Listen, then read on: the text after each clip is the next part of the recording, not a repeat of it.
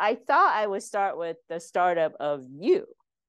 And the reason why I want to do that is in working with C-suite level people, board members, very successful women in bio. I don't think they teach that in college. And I always thought as an instructor at UCSD, this be something really good to teach early on.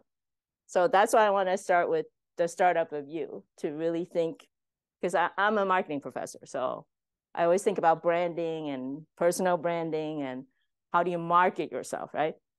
So that's where that started, the first half of my talk. But the second half, I do want to get into something called the lean startup. And this is from, I have the book. Somebody who is very active in Silicon Valley, Eric Ries, wrote this book called The Lean Startup. So there are a lot of good concepts in here that I'll quickly go over in the second half of my talk, because I do think if you guys want to pick up the book, it is a good read. If those of you that are seriously thinking about getting into tech entrepreneurship or digital health or any of that.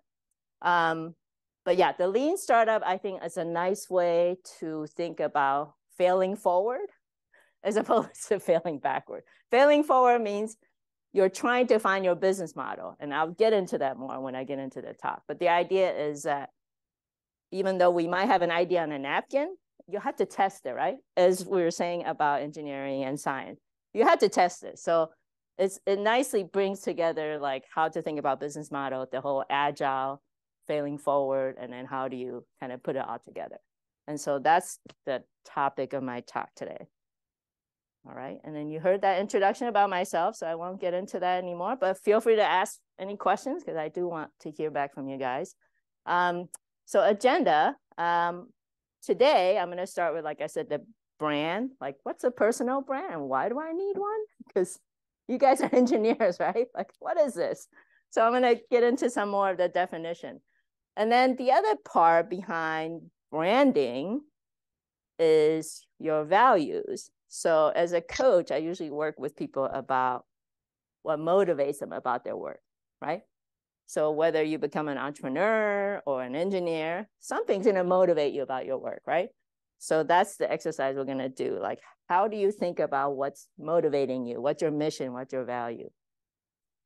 And then after that, I wanna get into, once you know your values, and we see companies do this when they sell their brand, right? Like when you think of Apple, what do you think of Apple's values? I know if I see a few Apple devices here. What do you think are Apple's values? Yes, profitable. So they go to the luxury, right? They go for high price items. What else? What are some? They're very like clean branding. Yeah, they're simple, right? Yes. Simple, easy to understand. Work. Consumer friendly. What else? Innovation. Yeah, right? The leading edge. Yes, the luxury, right? Luxury branding. Premium, yeah, going premium. Apple brand is like the obsolescence of their items, how we have to constantly replace them. So that's part of that innovation engine, isn't it? Right? To innovate, you have to get rid of the old. So that is something that I'm going to get into. Like, how does Apple tell their stories? Right? Because once you know your brand and your values, then you have to actively tell the story, right? Which again, as a founder, as a scientist, you have to share your ideas. You have to tell people about your brand, your ideas, your products, your company, right? So that's why that's important, why we need to know more about stories. So I have a quick exercise called the storyboard canvas I'll get into, but we won't have time to do it in class today, but I want to introduce it to you guys in any case. So amplifying your brand, the other part about talking about your brand, and I know you guys know this much better than my older coaches. You know all about going viral, right? What does it mean to go viral?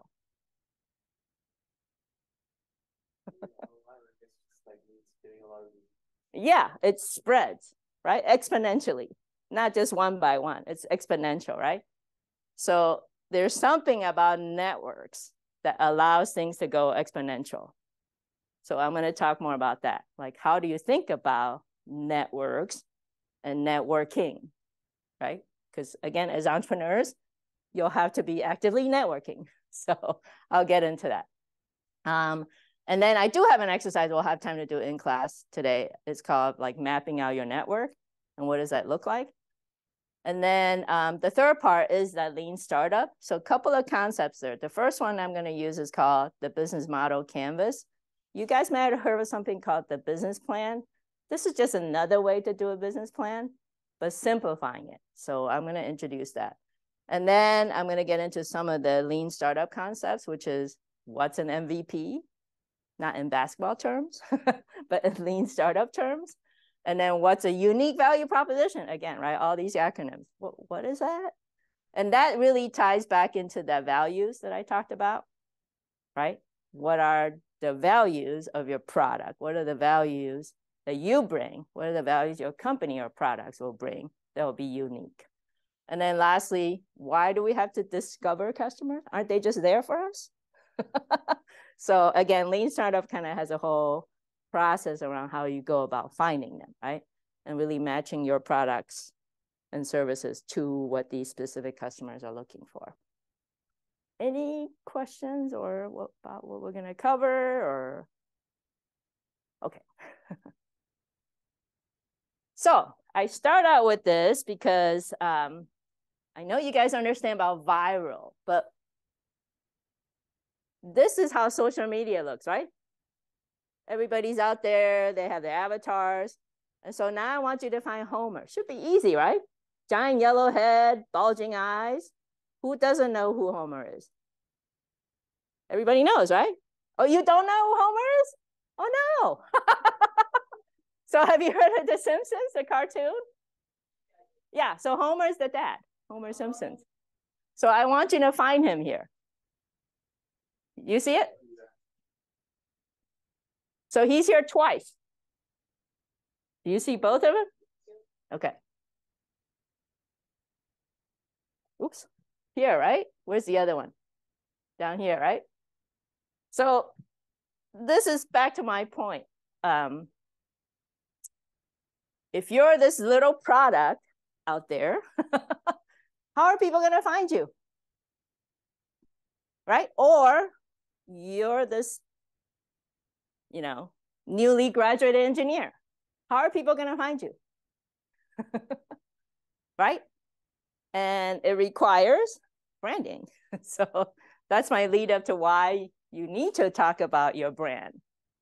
So brands, like I said about Apple, Steve Jobs has a brand, right? What's Steve Jobs' brand? Anybody? The turtleneck. Yep. His look, right? There's the look. What else? How about the way he speaks? Very authoritative, right? Like you want to listen to me because I'm going to take you into the future, right? So the brand can be about the company, but also can be about the founder, right? And so first I start with the founder's brand, which would be you guys if you ever develop a company. Or as a job candidate, you also have a brand, right? Even as a professor, I have a brand because I know about Rachel Professor. I have a brand, right?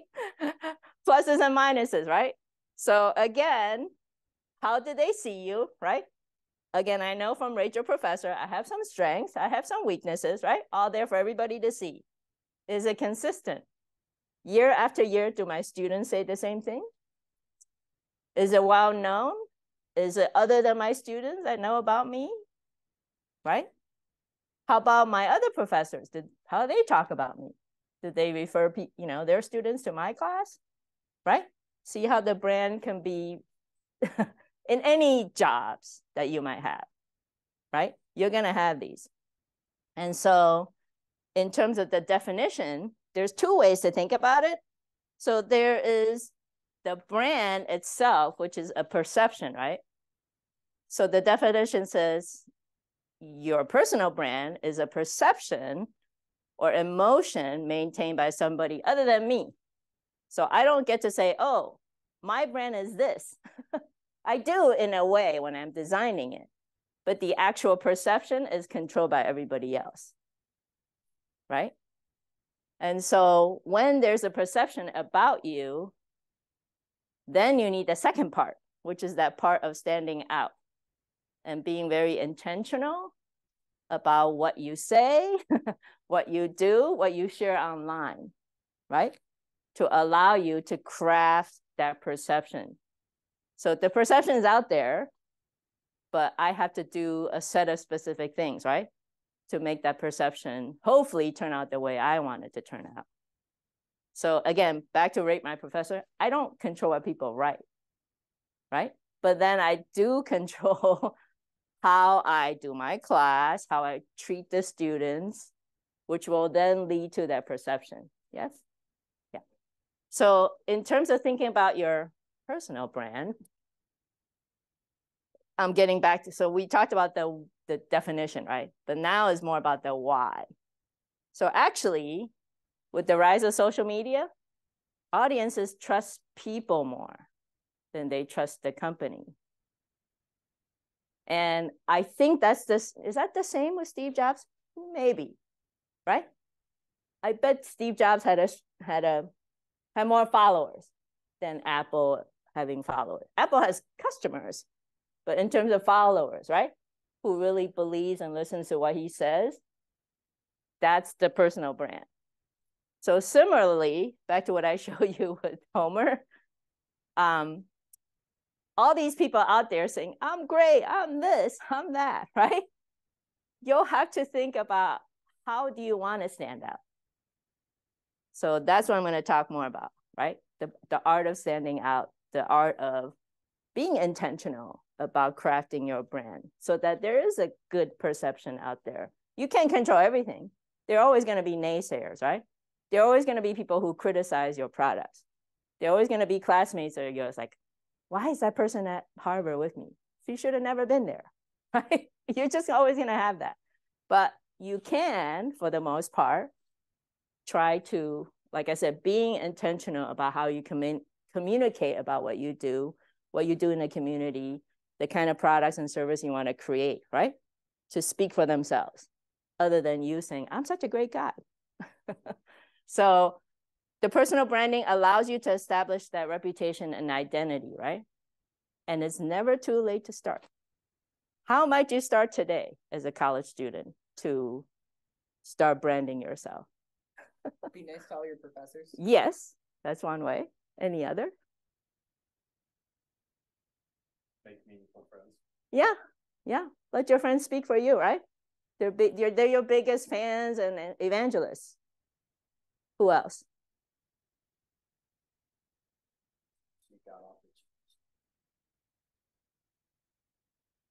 Yeah, learn as much as you can, right? Wherever you are on campus. What else? Connect with people over social media as well. Because these days, I know, sorry, you guys are the COVID generation. So I don't know how many of you had to do school, right? During COVID. That was the only way. But you can also make meaningful connections. Absolutely. So I do want to make the point that founders and scientists, your personal brand's going to be very closely tied to you, right? Think about the woman that developed CRISPR, Jennifer Doudna, right? CRISPR and her, right? Tie very closely together. Her idea and her as a person, right? Very closely intertwined. And then, like I said, companies and founders, Tesla and Elon Musk, very closely tied. Any other examples? How about your professors or maybe your dean? Are they tied to their ideas? Are they tied to their titles? Right? So yes. So like I said, as a professor, I'm tied to the UCSD brand, right? So again, you have to be very intentional about, when I talk about the things that I do at UCSD, right? Like being very intentional about the audience and, right? What I want to talk about my teaching career there, things like that. But founders and scientists, especially, your ideas, your brand, your products, your company will be always very closely tied to you. And then, of course, my last word of advice is, if you don't actively manage your brand, who's going to do it for you? Anybody? People that don't like you. Yeah, yeah. Someone else to define it for you. Yeah. Because it's interesting because like a brand that you put it like a perception, right? And like for example, there are some brands attached to you that can weigh more than others. Or they may be that for one person it's like for example, the brand that you work in Monsanto, yeah, it might not be important, but exactly. Or could be negative, right? Could be a negative. Yeah, yeah. Same with Harvard. I get negatives from Harvard too. Right? It's all not always positive. But yes, you should be thinking about that. And like I said, this is something I've seen with the senior leaders I work with. This starts early. Start to think about it early, right? And the way to do that is to be more, it's the assessment, right? How do other people see you? And sometimes you have to just ask, right?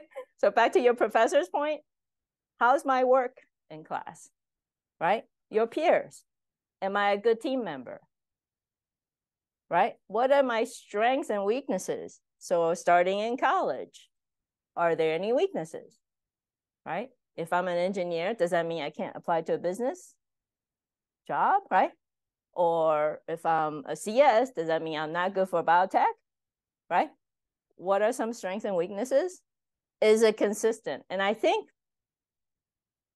if you go back to Steve Jobs' college years, you'll hear mixed stories, right? Oh, he did a lot of dope, you know, he never went to class, right? But some of the things he did was consistent. He was always consistently into the arts. He was always, once he was into something, he was 100 and 200% in, right? So that's some of the consistencies that hopefully you know that about yourself and know to also address the weaknesses. Is your brand now well known? Obviously in college, with some exceptions. Okay, at Harvard, yeah, I did have a few classmates like, yeah, you're already famous, right? But that's an exception. But if they're not well known, you have an opportunity, right? You can make it whatever you want. Versus the person that already comes into the Harvard, that's already the genius, whatever prodigy, it's harder for them to brand themselves. Does that make sense? Right? Your opportunity is like, the sky's the limit. Nobody knows you yet, right? But I want to go back to that Steve Jobs point. Like, there was something about him that was unique, right? And over time, he realized that about his strengths and weaknesses. And he famously got fired from Apple. And after that, he learned his lesson, right? Yeah, I need to be a better people manager. So that's something that knowing your strengths and weaknesses, if you can keep developing that and being humble, right? Like, yeah, I have some weaknesses, but you know, I'm working through it, or I make sure I team up with people who's good at the things I'm not good at. And maybe that's the other lesson I learned is the one woman in CS, the one woman in applied math, that you should seek out others like yourselves. Yeah, because it's hard to do it all on your own. Okay, so peers, colleagues, professors, managers, fans, detractors, right? What did people say about you? And sometimes it's worth asking, right? And lastly, being authentic. So I don't think Steve Jobs would just tell people, oh yeah, I'm a dropout dopehead. But it's worth thinking about how you want to tell your story, right? Like, how do you want to introduce yourself? So I asked you guys to all kind of introduce yourself, and most of you talked about your college and your majors. But over time, do you want to have something more in depth, right? Especially when you're a founder, especially you have a story to tell, and we all have a story to tell. So, right, what do you want to emphasize? What do you want to tell about your backgrounds? What do you want people to know about you that's unique, right? I'm not saying your colleges are not unique, but notice how all of your introductions are very similar. So unfortunately, at the end of the day, it will be hard for me to pick out who said what. right? Think about that. So if you want to stand out, how might you introduce yourself in this room of peers? If you want to, right? So yes, you have a personal brand, whether you like it or not. And then back to Homer, right? On the job, obviously, the people that you'll want to make an impression on, your managers, employees, your peers, clients, right? Other senior people you may not report to, or other departments you don't work directly with. And then when you're job hunting, you're trying to make an impression on the hiring manager, right? How much do they know about you? How much do they know about your school? How much do they know about your major? How much do they know about the project you worked on? These recruiters, right? So there are a lot of recruiters working for different companies. Networking contacts. So back to what you said about virtual. Yeah, you probably should reach out to people that you haven't met and, right, find some commonality and reach out to them. And then former colleagues, people you worked on projects with, people you went to high school with, right? Friends, they can all help you, right? You probably have heard this, like your network is what's going to help you land jobs. And then as an entrepreneur, it's very important that you have a brand coming into your investors, right? Those venture capital people, partners. So I know one of the companies I worked on, they sold to a big healthcare company. So those kind of partners will be important, right? When you're selling your company, who are the other potential buyers? And then obviously, if you're hiring people into your company, right? How do you want to come across as the entrepreneur? Media too, right? How do you speak to the media? How do you present yourself? Anybody else as an entrepreneur? Is there anybody else I should try to make an impression on? Customer? Absolutely, right? And that is actually very key to early stage companies. Your customers are your best salespeople, hands down, right? So later I'm going to talk about networks.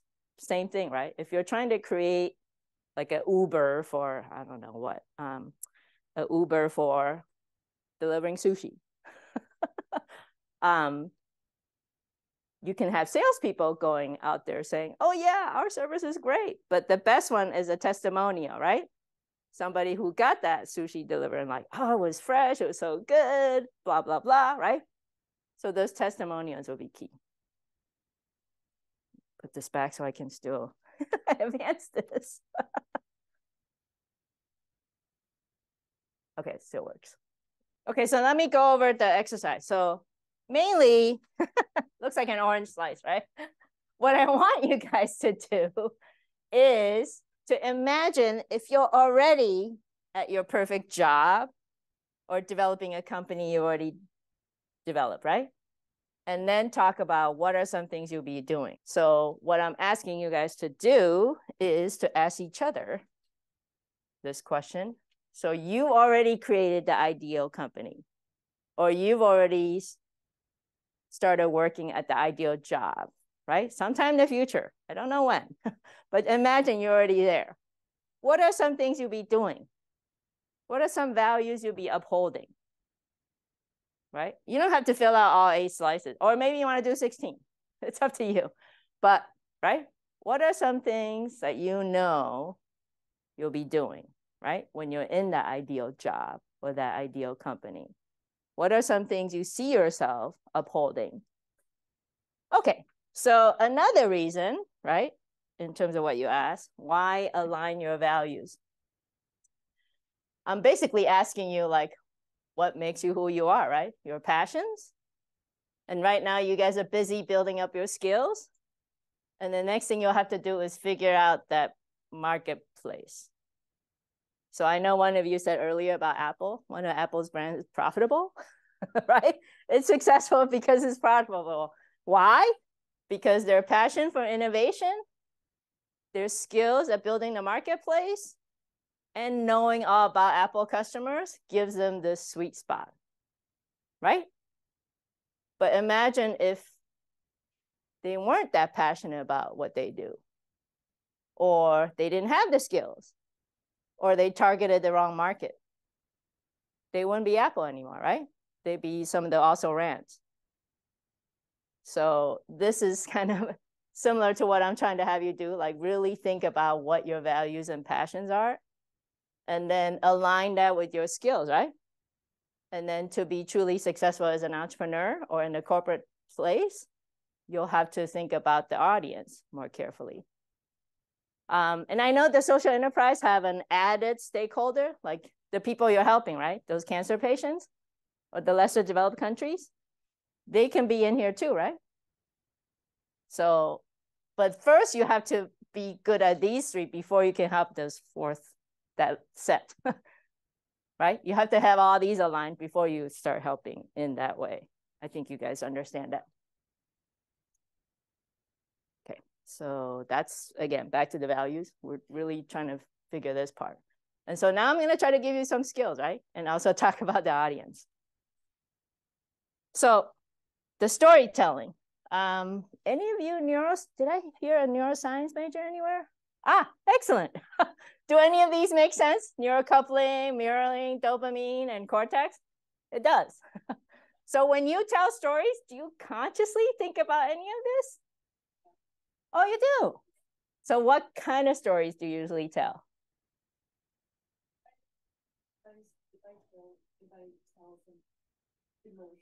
Yeah. Yeah.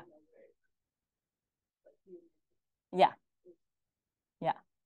Or like, you know, like if I feel like some sort of emotion, the neurotransmitters that, how it like affects my mood. Yeah, yeah. So I like to say this is our brain on, well, there's an old campaign called this is your brain on drugs. It's like an egg frying on a pan. I call this is your brain on storytelling. So all these different things are firing, right?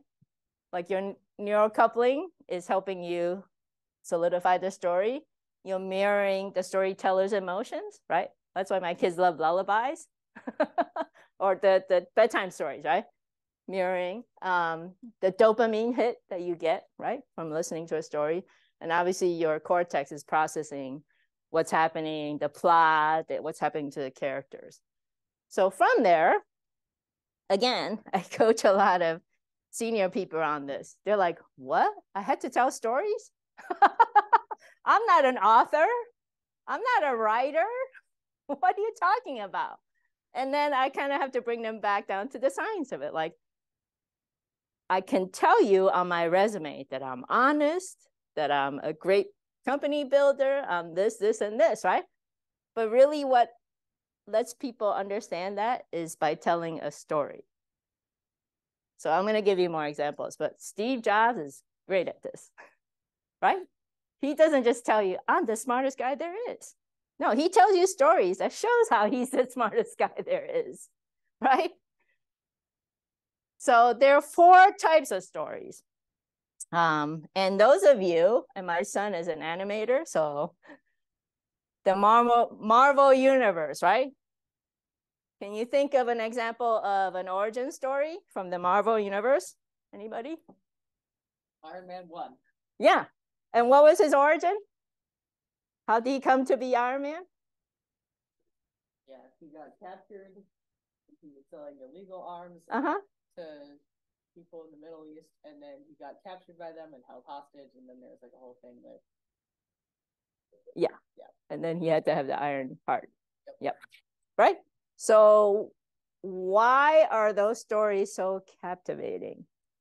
Why is it important to know Iron Man just as a mortal as opposed to the superhero? What? Any ideas? Why? Yeah. Yeah, we want to know, right? We want to know, how did this person become the way he or she is? There's that. What else?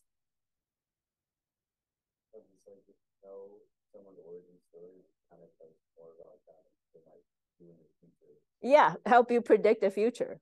And so does the Iron Man bad gone good help illustrate him, you think? It gives you a better sense of who he is as a person, right? There's one here. the obstacles that he could.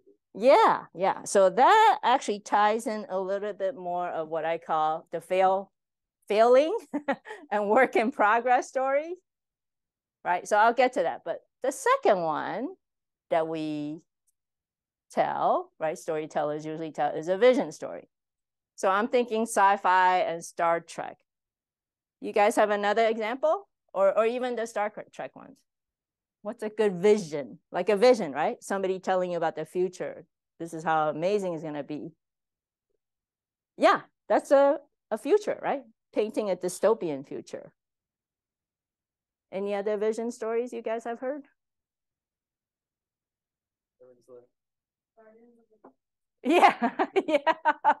And then who said the cancer one? Yeah, so I want to acknowledge that too. Imagine a future where cancer is cured. Imagine a future somebody doesn't have to suffer 10 years of chemo or whatever, right? To get through their cancer. Imagine their families being able to take care of them through a pill, right? That would be the vision, right? Painting that amazing future for them. Give them hope, right? That's what vision does for us. The next one is called a value in action. So at least in the corporate world, it's usually how a company tells you how they're delivering their values, right? So how would Apple do that? How does Apple show you they're delivering on those innovation stories or delivering on those Steve Jobs values? Yeah. So how do they do that?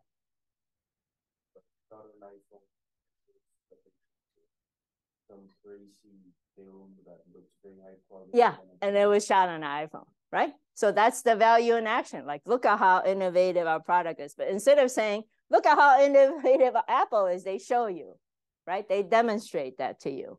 And then some of the other companies that do that would be Zappos. Have you guys heard of them? The shoes company? They deliver extraordinary service, right? So the stories they tell.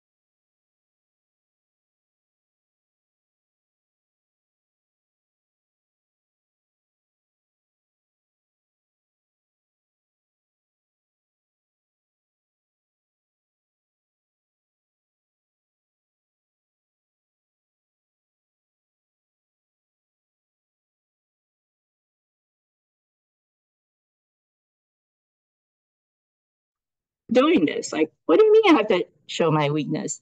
I don't want my man or my team or my company to know I'm not good at certain things or I fail many times. So why would it make sense to tell these failure stories?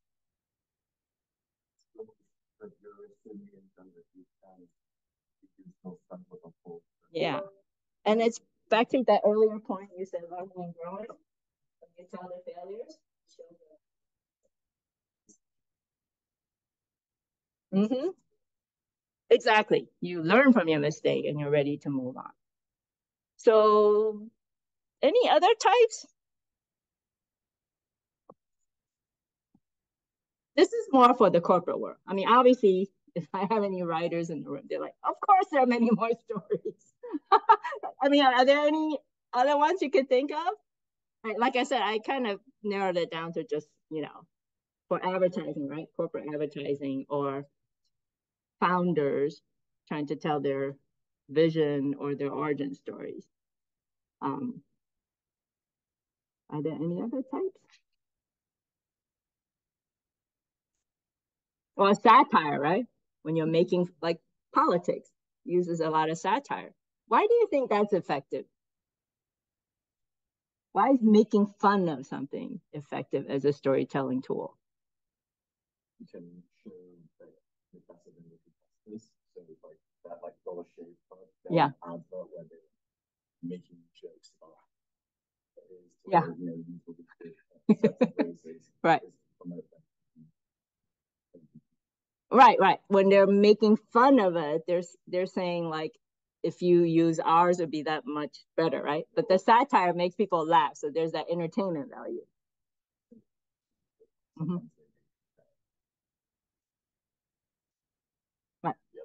Right. Although I think in the advertising world, we have rules that there are limitations to how far you can take it. I know other countries have different rules around that. Okay, so back to the Steve Jobs example. Have you, maybe I could pull up, this will play video, right, with the sound? Have you guys all seen this ad? The Apple guy versus the Windows guy? No, I should bring that up. So do I have a way to do that on the YouTube? Yeah. So in the 90s, there are these Apple ads where the guy in the blue is the hip Apple hipster guy. And then the klutz is the Windows guy. So I want to play you guys a clip. Just YouTube and then Apple versus Windows. Find the guy. Advertisement, yeah. Apple versus Windows ad. Okay. Yeah, I think we could. Okay, let's see all of them. Oh, we're not gonna watch all 38 minutes. Sorry.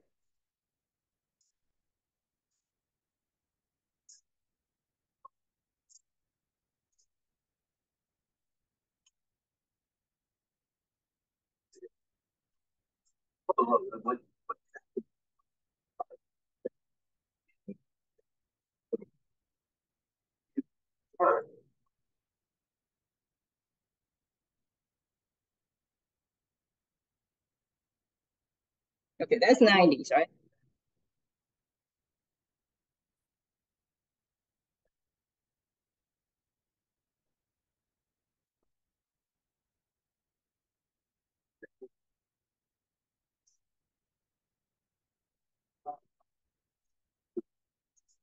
That's good. I think you get the idea. Well, we don't need to go through 38 minutes. Okay, so those Apple versus Windows ads, and Steve Jobs does this too.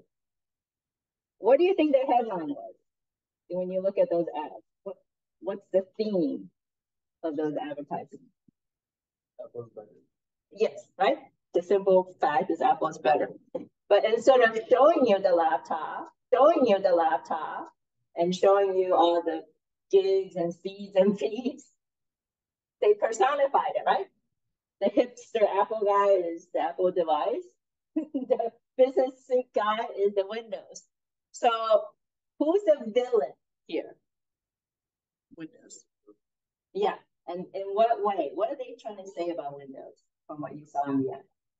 Hard to use. Yes, difficult. No ease of use. Old fashioned. Not cool. Anything else you gather from that?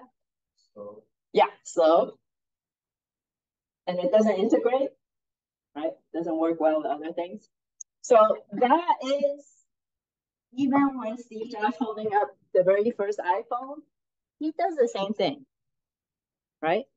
And so I can't remember now, but I don't think he held up a BlackBerry. But he's basically saying you can do everything you do on your desktop here, right? So the villain is the old technology, right? Everything old, everything not cool is the villain. But he makes it simple, right? I'm holding up the simple thing. They'll do everything. And then he does it through a demo, right? And then that's when everybody says, whoa. Right? And he does that time and time again, because you guys can go back and look for all those Steve Jobs, whatever, big reveal, right? For iPhone 1, for the iPad, for the iPods, right? Or even the iWatch.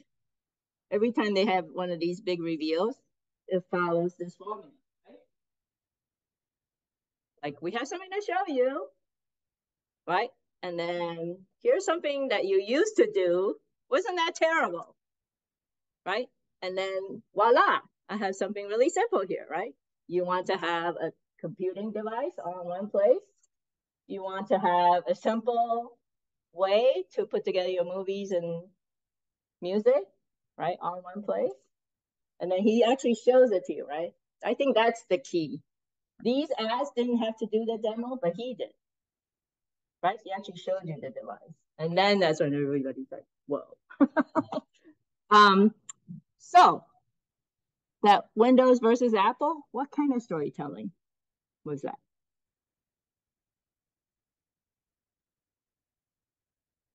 Let's go back to our taxonomy. Which one? Which one? Yeah, the innovation, right? And ease of use. What were you going to say? I was going to say it's a vision story. There's vision too. We're trying to show you what you could have. Right, right. Although I'd say that all Windows versus Apple had less of that, but Steve Jobs does the vision part very well, right? And in a way, you might say Steve Jobs does not so much failure, well, a little bit of work in progress. He does all of these. Yes. It's kind of like an attack on Microsoft. Mm-hmm. You see the two guys, maybe if I wanted to hear a song recommendation, I was the younger guy, but if I chose the older guy, Right, right. Well, there's another reason for that, because it's they call it Wintel, right? So there's Intel, the chip, there's Windows operating system, and then there's Dell, Lenovo, and all the other. It's the entire system he's attacking, right? But yeah, I think Steve Jobs, in his Jobsian way, was telling not only an origin story, right? The device and the innovation, also the vision, this is what you could have, and also the innovation in action, right? And then I do think they're starting to do some change and learning stories, but I want to emphasize for founders, this is critical. This last one. Why? Why would this be critical for a founder if you're developing a company? Because can I just tell vision stories and origins all day long? Go ahead. Yeah, you're showing progress and you're learning, right? That you're constantly learning and you are going to make mistakes. And those failure or work in progress stories will help you kind of soak that in. Some feedback there? Let me see if we just, no, you're good. If I took this out, that'd be okay. And then she's only using this. Is that fine? That is the mic. Oh, but can she not use the computer mic? So what would she need to do? Just unplug this, or unplug this one from the computer. No, just this. Okay. Too loud? No. I think it's just maybe the battery died. Oh. Can they hear us now?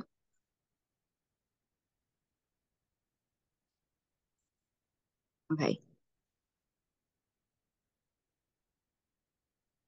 All right. I'm good.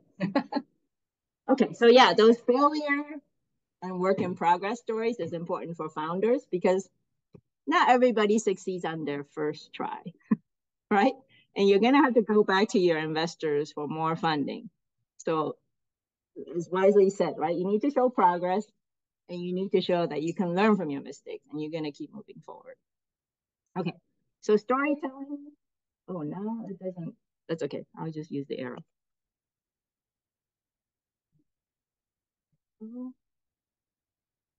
Okay. So unfortunately, I don't have time to work through this with you guys, but do we have the handouts for this? Just so they can have it, and I'll just briefly describe it.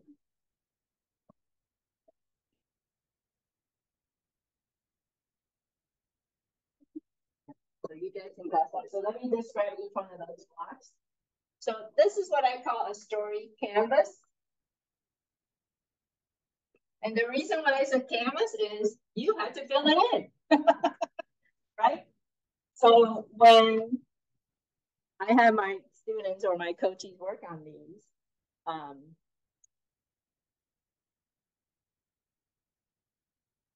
So let me start with just a quick example. Yeah, this one has the example on. So this is based on a YouTube video you can pull up yourself from what's his name? Mark Bezos. So it's Jeff Bezos' brother, who's actually a volunteer fireman in New York. And so he tells a story. This is a TED Talk that, yeah, so the part that's filled in, that's the example. So he was a volunteer fireman, and one day he was sent to rescue somebody. But the fire captain said, "Yeah, can you just go into the burning building and fetch this lady her pair of shoes?"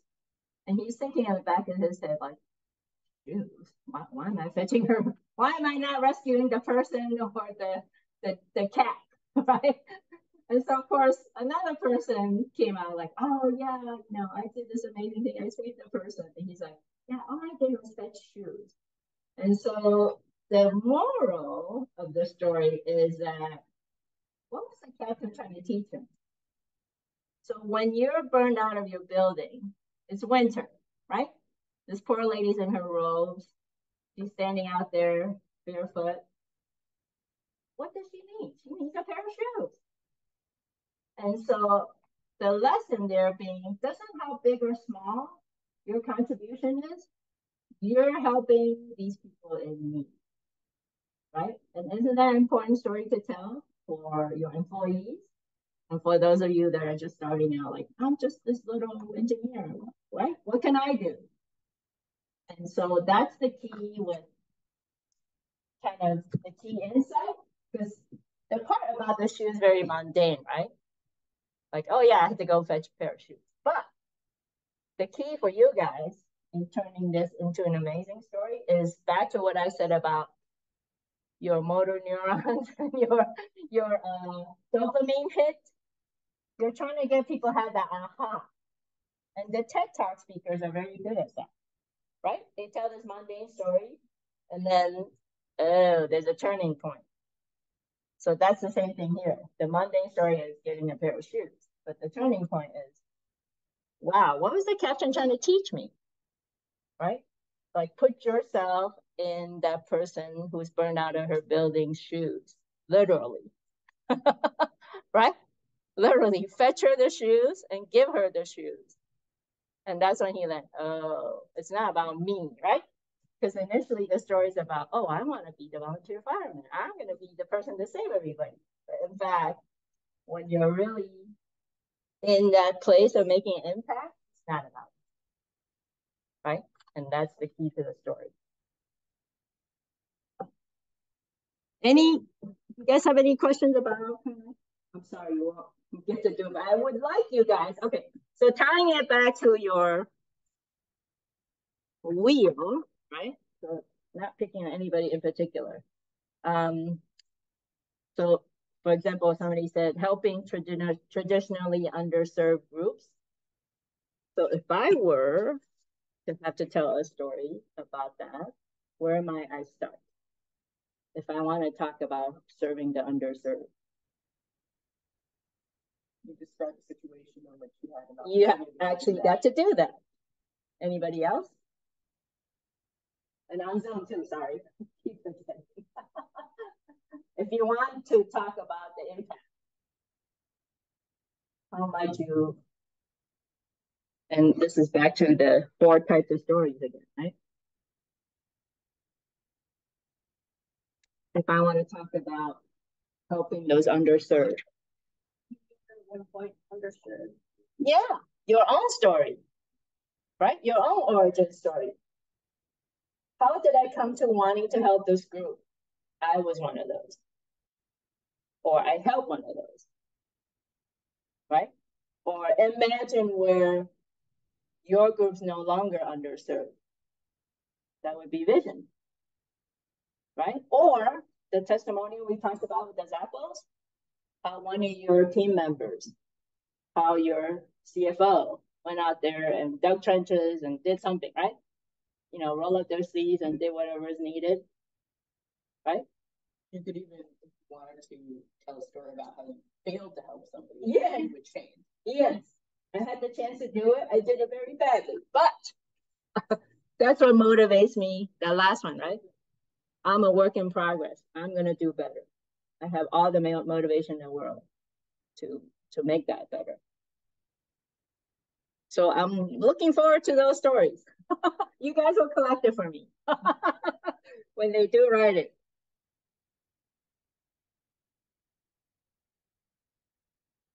Okay, so that gets into the second part of my topic. So obviously, when you have your brand and you know the values you want to carry forward, right, and have within your company, build into your products and your services. The next part I want to talk about is what I call strategic networking.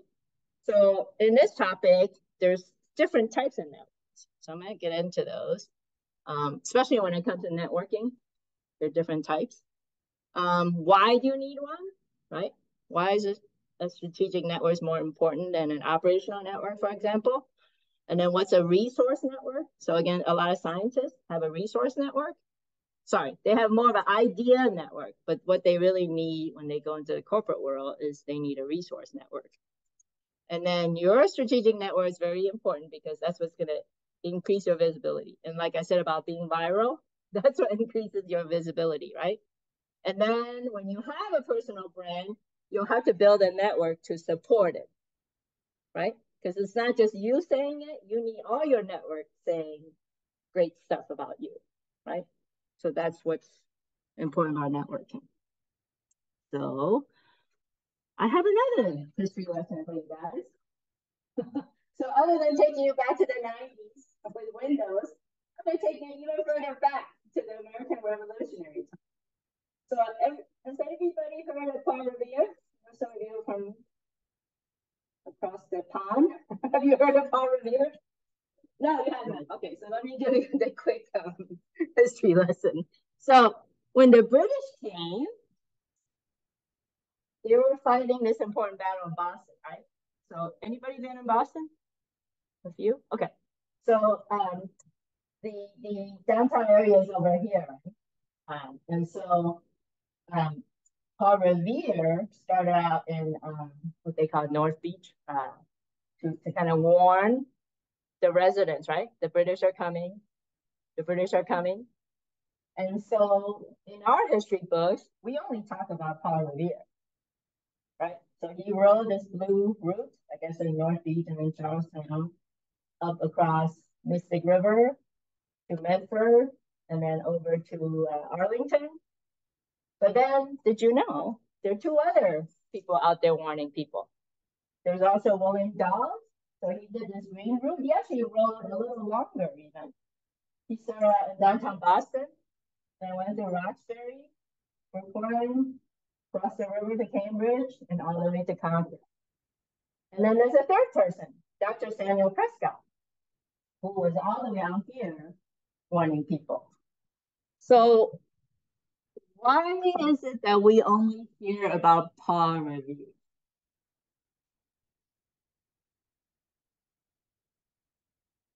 Right? There are all these people warning the British, but we've only heard about this one guy. It's his network, right? Because it's a networking lecture. Okay, so let's look at his network. Like I said, distance-wise, all that different. This green guy really does. In fact, you might say he rode even a little further. He covered more distance, right? You would think he warned more people because he covered more distance. Paul Revere, similar distance, right? All the way out to Concord, right? The British are coming. This guy went south, he went north. This guy's further out in Concord. Well, Paul Revere had a good network because whoever he warned, they warned probably 5 other people. So that's going viral, right? All these important people that he warned 5 times more or 10 times more. Any guesses about William Dawes? He had a closed network. Oops. His network, guess what? Even though he was in Boston, Roxbury, Brookline, Cambridge, Arlington, Concord, they all knew each other. So no viral effect, right? He's in his own echo chamber. So why does that mean Power Reviewer is more successful? Yeah, he got more people warned. And these were the important people, right? He warned the important people that needed to get the word out. Poor William Dawes. Yeah, we already know. Sorry, dude. Old news. Right? So that's the importance of having an open network versus a closed network. So let me tell you about the different types, right? So usually when we're working somewhere, so right now, right, in your university, in your lab, these are what we call operational networks. You're trying to get your work done, right? You need people in the lab, or you need people within the university to give you something to get that done.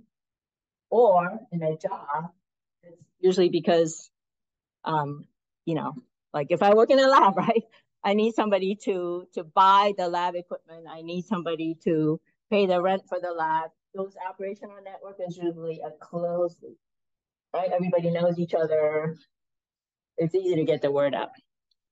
The personal network, these are your friends and family, right? And I'm guessing William Dawes,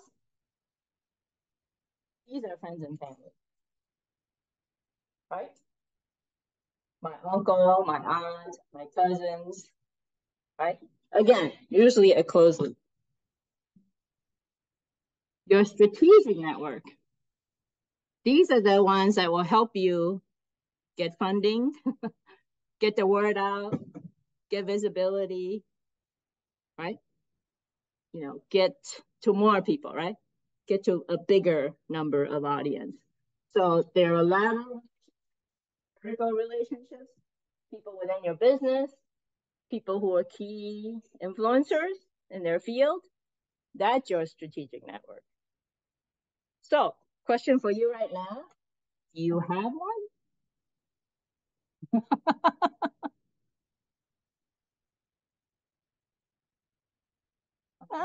Maybe, right?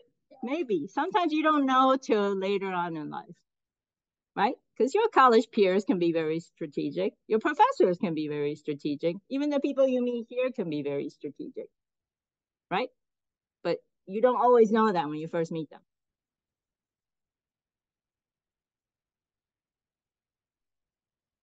So why are they important? Because you can cross more boundaries, right?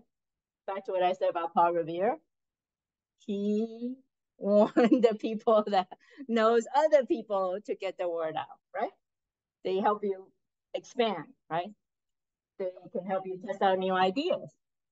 Because if you only talk to the same people that work in your lab that do the same thing, you kind of get into groupthink, right? Or an echo chamber. So you want to test out new ideas on these boundary spanning networks, right? Just to get more testing. You might also use it as a platform, like I said about going viral, right?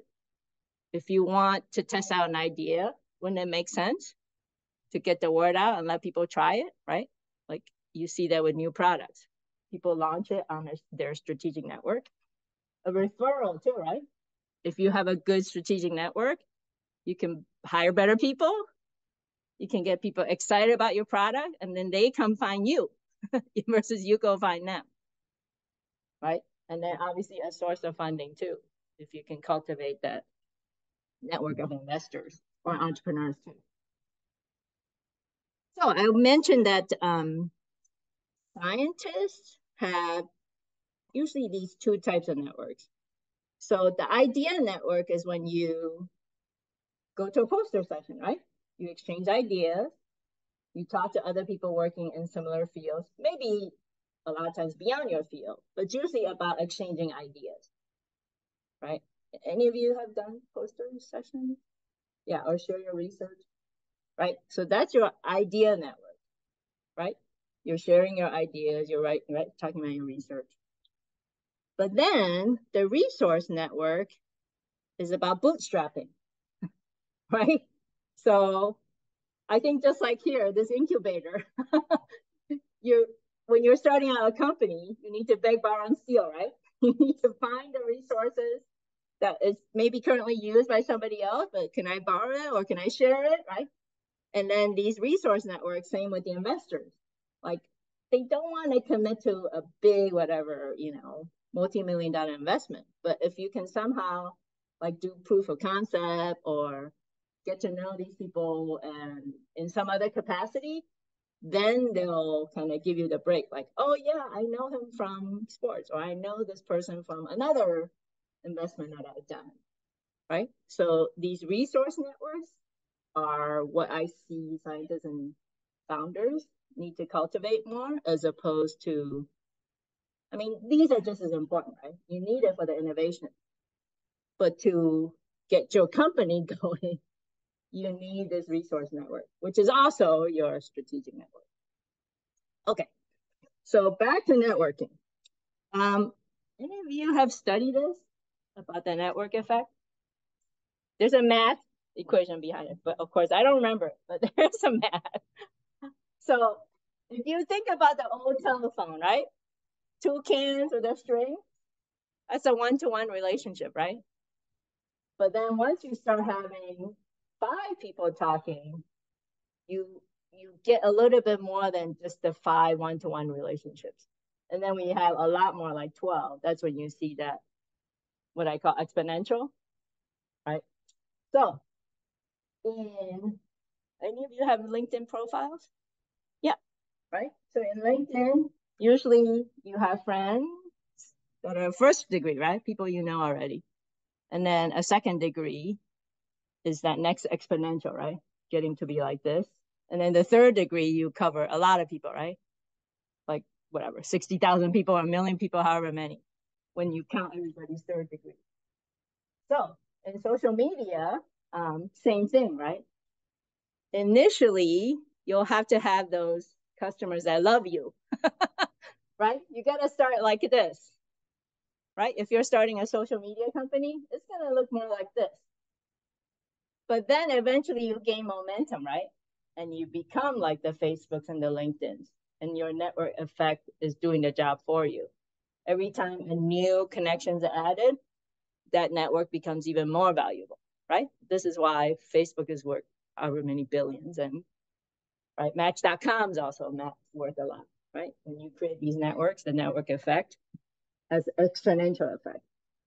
So when you're looking at your LinkedIn, chances are a lot of them are back to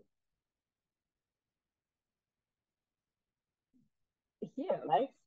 They're people you work with, people you go to school with, your friends. And then how do you think about this, right? How do I make it more of an influencer base, more strategic? So that's what I want to get to. So within your network, there's potential for you to become an influencer, right? Other than finding an influencer who's willing to help you, you can become an influencer, right? There's that. And then obviously you might find mentors, sponsors who can recommend what you do. And then they are the ones that can say, oh, yeah, that's a friend of mine. You know, connect, right? Like I'll connect you to a friend of mine. Or even, not third degree, but probably second degree, right? Your friends and family and your operation network is more than happy to get you to their second degree. So how do we want to cultivate that network? Well, this whole process is what I call social proof. So remember what I said about your new ideas? You want to publish your ideas, right? You want to write about it, whether that's a research paper or you want to develop a small website, right? To show people what you're capable of doing. Maybe you want to write blogs. Maybe you want to send messages out on LinkedIn about what you're working on. And another thing that I always emphasize with my coachees is what I call value-added volunteering. So a lot of you have mentioned the impact that you want to make, right? For unmet needs, for cancer patients, for lesser developed countries. How can value-added volunteering help you there? If you're like trying to help cancer patients and you volunteer in a hospital, now you know the hospital staff that may give you feedback on your ideas. Yes, yes. What other value-added volunteering could there be if you're trying to accomplish some of these?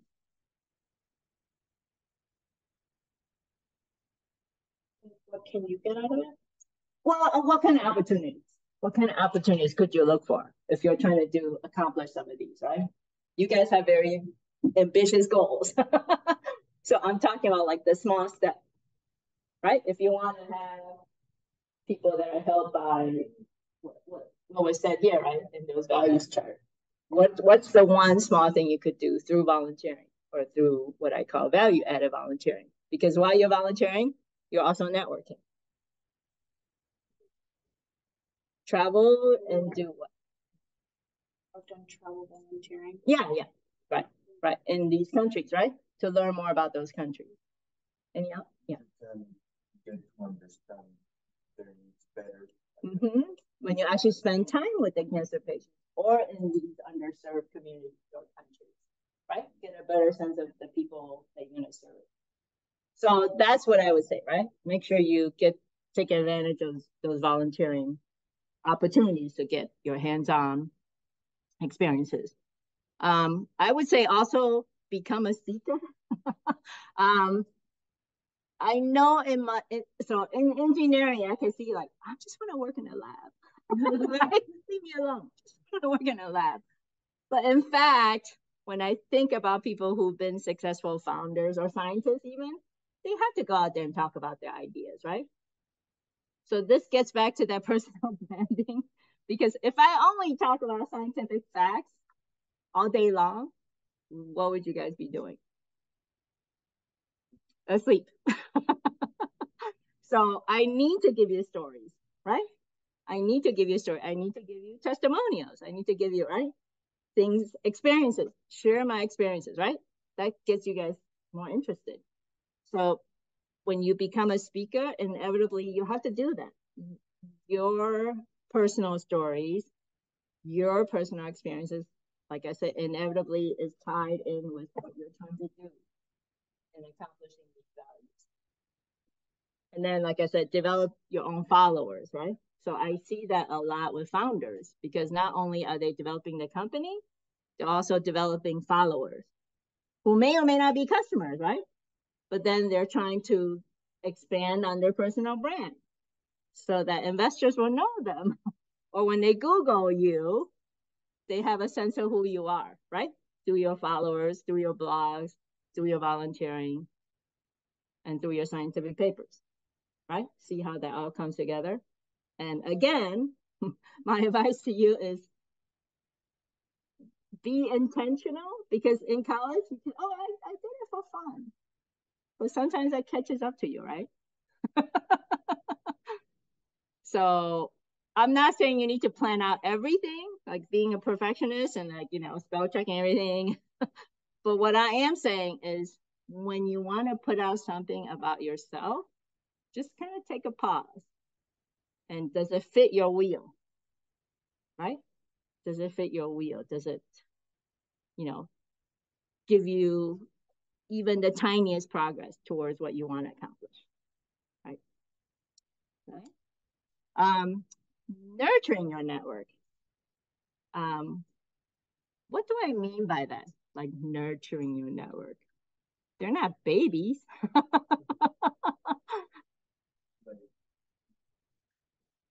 Exactly. Right. Exactly. And I actually have a friend from Harvard Business School. When we went to the reunions, he's an engineer. So what was that comment earlier about Windows not doing spreadsheets well? He went to our reunion with his spreadsheet.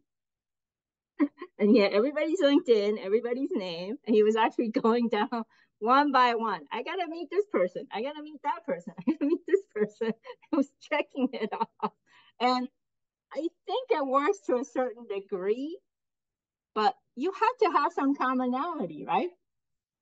And so that's what I mean. Like nurturing your network means be helpful and like understand where you can help people. So that's what I mean by pay it forward. Because again, when you're a college student, you think, I'm so small, I don't make an impact, right? What can I add to the value? But you can add a lot. And the key is to be creative about what you add, right? So for example, like as a professor, my office hours, I can count in 15 years on one hand how many people showed up to my office hours. So is that a reflection on me? Or is that on my students? Am I that intimidating? Right? What do you guys think of that? Should I have more than just 5? So how can I get more than just 5?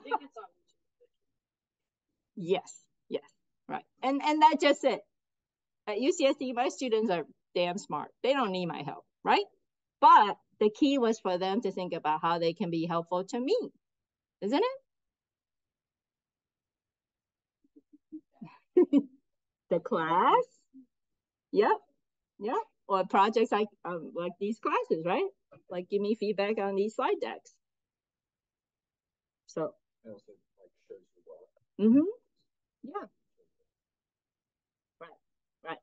Right. So I want to encourage every single one of you to think about beyond just I'm just little old me or just I'm here for the class. Think bigger picture, right? Back to your values. How can your professor help you expand the pie of why is important or who benefits? Because I bet you they have a lot to add in helping you figuring out that pie. Anyone else? Anyone else that you want to tap into their wisdom or these guys? All your mentors? Yeah. Right? All your mentors? Your peers? Your peers too, right? You all have an awesome origin story. I want to hear all about it. Right? So yes, pay it forward, right? Give before you receive, because a lot of times, I know this from my scientist and engineer friend, networking feels it. But it's more about your intentions. And so if you think of it as I'm here at this conference to learn, or I'm here at this conference to give back, right? Like whatever I learn, I'm going to take back to my company, my team, my lab, right? And then engage on a personal level. I'm not saying it's not okay to do the spreadsheet networking, but I do think there's something organic about meeting people and showing genuine interest, right? In what they do and hear more about them. And this is why telling the origin story will make you that much more interesting. Isn't it? So engage on a personal level, leverage your stories, right? Offer to give feedback, right? So when you think about your professors, your mentors, be creative. How can you help? Ask, how can I be helpful? Right? And then make introductions. So again, back to what I said about the 2nd degrees and 3rd degrees. If you know mutual friends that could benefit from each other's knowledge or share expertise, yeah, help introduce them. That's how you can nurture and maintain your network. All right. Okay, so we have another exercise. We have the handouts for that, right? So I think this should only take 5 minutes, and then we'll do another 5-minute break. So don't worry about this side. This says like the current state. Don't worry about that. I want you guys to do this part. So flip to this side. And also don't look at this yet. That's kind of the answer. But I want you to think about 16 people that are important to you in your professional network. Right? So think about yourself as a professional. Who are the people that you have had contact with in the last 6 months or, right? Whether that's at school or whether that's here, and just put down their initials. And then the next step is to connect the ones that already know each other. Right? So if I know LB, Brown, I know LW from Brown, I know AH from Brown, they would all cross connect. Right? Because it, you know, in that setting, they all know each other. So I have those three, and then maybe the next day I have from IBM. They don't all know each other, but you know, I'll leave that as it is, right? If there are people that they don't know each other, I don't have to cross connect them. And then the next step, at UCSD, who are the people I know? Again, do they know each other? Do they not know each other?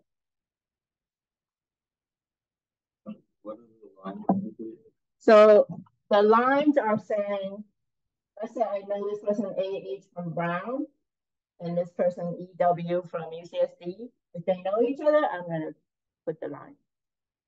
Yeah.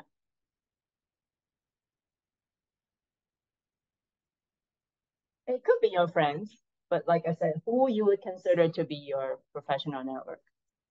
Like which one, if you connect all the dots, what does yours look like on this? When I start finding person, I end up stacking them all together. Each other. Yes, yeah. They remind me of somebody else, right, right. So then did yours end up being more like clusters, like, you know, like they're here in a cluster, here in a cluster, here in a cluster, or were they interconnecting? Here, yeah, yeah. How about the rest of you? Did anybody end up here? Yeah, like in the somewhat closed category. Yeah, like this guy. A lot of my connections come from my school. Yeah, right. Know each other, right. What else? Basically, for years from my first job from my school. Yeah. So like I do have names, but they end up like since I try to distribute the name of like squares. Okay. Yeah, yeah. Anybody else have something different? Too open, right. Yeah, yeah. So your US network is very separate from, yeah, and then also your previous school. Yeah, yeah, that's me too. Because of my different career changes, I'm more like this, an open star. So why do you think this is considered more ideal, these kind of open networks?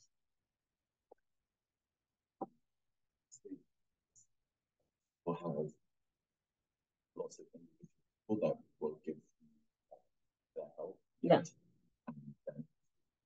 Yes. However, right. You're still the spoke, right? You're still the center.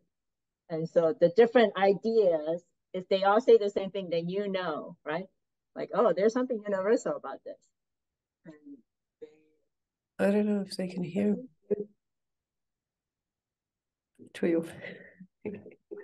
Oh, they have a comment? No, go ahead. Let's finish and then I'll make sure to capture them.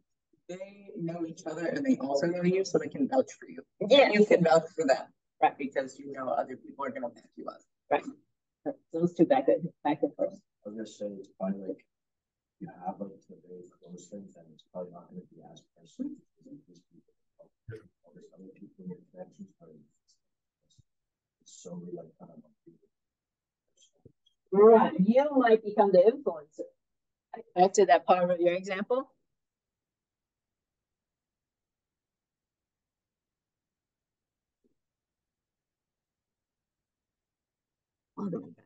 Yeah. If you're the hub, right? People have to come to you for information. Although you can be a what do I call it? The block too. Even right? So this is the problem with a lot of founders. They become this and they become the information vacuum. So yeah, but not for you to worry about yet. Go ahead. I was gonna say that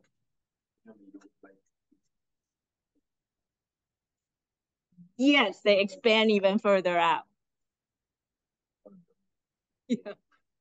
Right. You don't want the network that like need the people call each other. Yeah. Yeah. So that's back to this William Dawes problem, right? When he sent out the word of warning, they all call each other. Yeah. Go ahead. I don't know that I can see it, but go ahead and tell me. You know, having a multidisciplinary team is probably a better way to succeed. If you know, if your network is just people from science, it's very difficult to, you know, create a valid business case and you kind of, you know, launch the product and everything. So it really takes having people who understand your innovation, but from different disciplines. Yes, yes. Kind of get where you're going. Right, right. I mean, back to what I said about the idea network, that's why, right? You want to get your idea out to different networks, even though they have some understanding of what you're trying to do too, so that you're not trying to educate them from scratch. Another piece of this is diversity, equity, inclusion, right? Why do we want a diverse network? Different types of people are likely to have different ideas, different perspectives, different ways of approaching problems.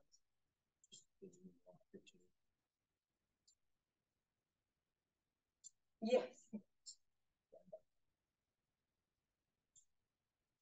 Yes, absolutely. And I do think my career changed when I looked at mine. Well, you can't see this, but mine looked like the open star.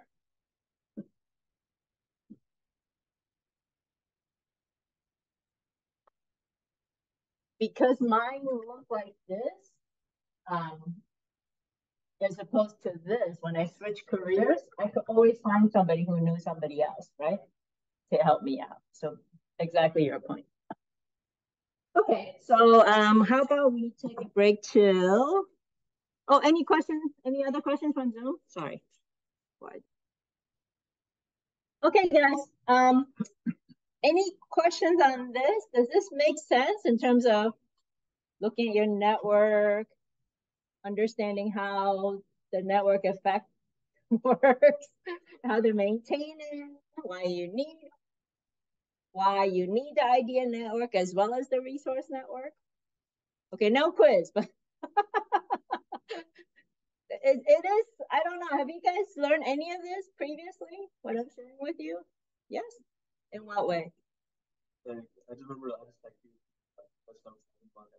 yeah, yeah. So like, yeah. I kind of what they're talking about. Right, right. I mean, I'm putting the science behind it, right? Like, it's not, obviously the people part is a big part of it, but I know we have a STEM crowd here, so it's always worth thinking about the science behind it too. And how do you guys think about networking? I'm curious. What does it mean to you when somebody says, oh, you need to network, or, you know? I just think about like, oh, we gotta go to like a career fair or like go to like events and just talk to people. Yeah, like, talking to people. What else? What else about networking have you heard, seen, or learned? Essentially what for startup in this was. Even like his buddies that started him on this whole like this whole journey at some sort of conference, and yeah, just like that after it was like, hey, you know, I think really experience. Yeah. In like the benches. Right, right. And I think I'm hearing, oh, yeah, get to you in a second. I'm hearing more about, oh, should you get a degree? Should you get a four-year college degree?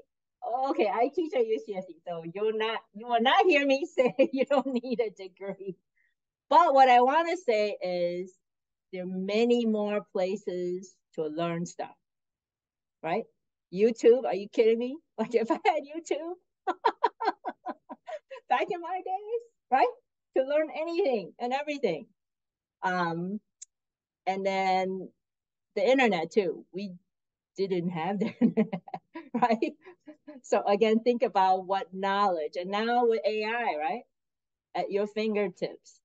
So it's not so much about what you can learn, it's the critical thinking, right? How are you gonna leverage all these things available at your fingertips?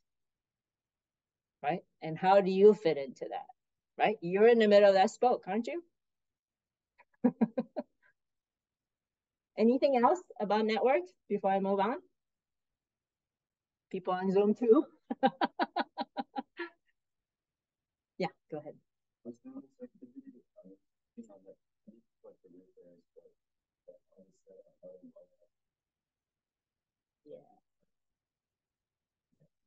Right, right. And what kind of interactions do you want to have, right? Because I know on social media, there are people that say, oh, I have 1 million followers, but do they really know them, right? And again, back to the intentionality, like, do you want the most number of followers, or do you want to have those meaningful connections? And same thing as a founder. Do you want a gazillion customers, or you want 1,000 customers who love you to death, right? And they have their trade-off. And right, so same thing in terms of your network. If you have this really open network, there's some trade-offs there, right? It takes time to help all these different people in different realms, right? To keep up with what they do. Versus if they already all know each other, I only need to talk to one or two, and then the information spreads out by itself, right? So what kind of intentionality do you, and I'm not saying even just the open or the very open is the only network you should have. It's, like I said, there's pros to doing this, right? When you're starting out, everybody knows each other, it's very collegial in your startup. Why wouldn't you? Right? You work with them, you play with them, you develop this amazing thing together. There's nothing wrong with that. But do you want to, for career reasons, right? If you're switching careers, then maybe, yeah, you want more of this. And then if you're raising funding, you also want more of this. But is there like such a thing of too much communication, like hearing too much about someone? Yeah. Yeah. On LinkedIn, I feel like some people share too much.